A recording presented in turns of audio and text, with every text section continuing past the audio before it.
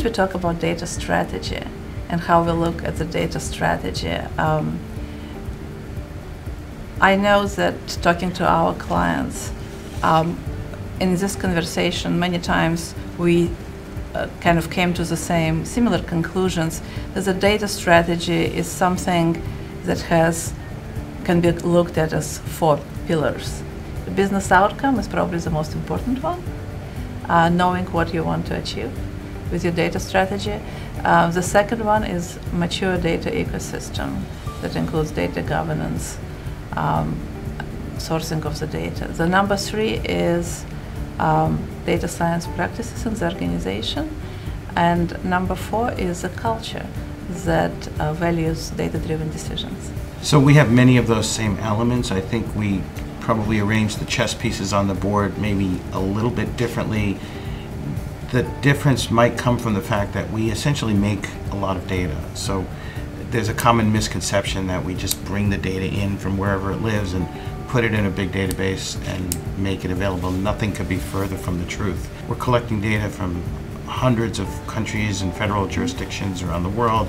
It's being updated millions of times a day. All of those countries have different laws, different writing systems, different languages. So there's just a very data-centric view of the data supply chain, of where's it all coming from, and how do we know that the quality and the accuracy and all of the aspects of it that we've talked about are what we expect them to be, and how do we know when to intervene, and so forth. All of those steps have governance and they have quality assurance baked into them. So that's the sort of the data-centric view of the data strategy.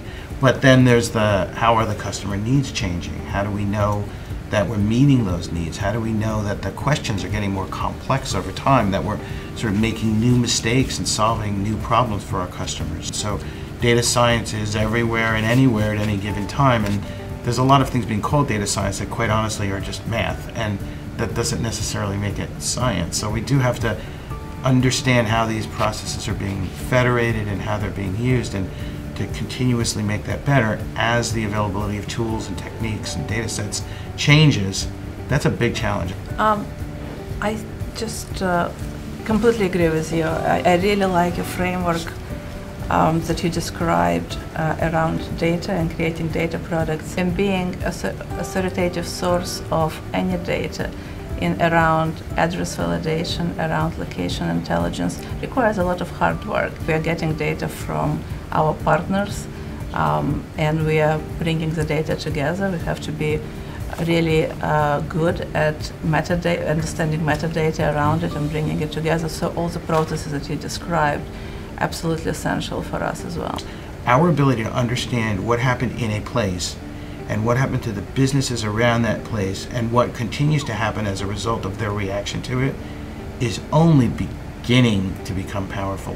The possibilities there are unimaginable. So Anthony, what is your take on how enterprises or firms should pick data partners? I like your use of the word partner. I think probably the dangerous term that I hear sometimes is data vendor, and there's this implication that it's just a commodity and I'll buy it from wherever it's cheapest and call it a day. And I think really for mature organizations that are using data as a strategic asset, nothing could be further from the truth. And at the same time, I think there is just pure hygiene that you do want to do when you pick a data partner, right? You want to understand how the quality of the data, surely, right? As we talked about it a lot. You want to understand the frequency of updates, how you will be able to consume the data, making sure that you can consume the data as a data set, as an API or whatever, in the ways that you are looking to integrate the data into your workflows. So we have a strategy that's very much focused on data as a service, and what that means is a very intimate, sort of embedded relationship with a customer's application or problem, like we have with you at Pitney Bowes. That is a really important relationship. How do you choose such a partner? Well, I think for starters, you should look at whether they see themselves as a data vendor or as doing something more mature with the data. Do they have a good answer for how do you see quality, or do they just say the word accuracy a lot and hope you'll stop asking? Do they have a thoughtful strategy around data? If all they can talk about is how many records they have and how cheap it is and how you can get more if you want it, you might want to think about that as a commodity and not necessarily as a partnership.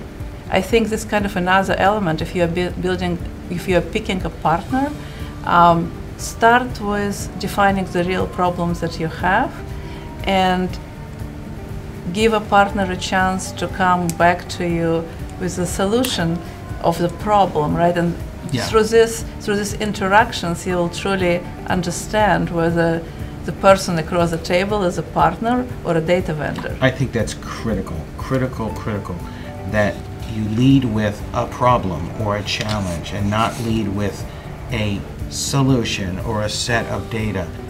We don't walk into a drugstore because we have an aspirin deficiency. We walk in there because we have a headache and maybe what we need is more water, right? So it's sometimes just understanding what the problem is as it's presenting itself to the customer. When we think about prioritization of investments, we know companies cannot do everything. They have to choose. So prioritizing data investments is an interesting way of looking at prioritizing any business decision. The first thing I would say is, do you look at your data as an asset or just a cost that you want to contain? And if you're not thinking of it as an asset, I think you should seriously reconsider that position. So what do you do with an asset? You try to grow it. You try to utilize it as efficiently as possible. You try to make sure that that asset is part of your overall strategy for serving your customers and the problems that you address with your business.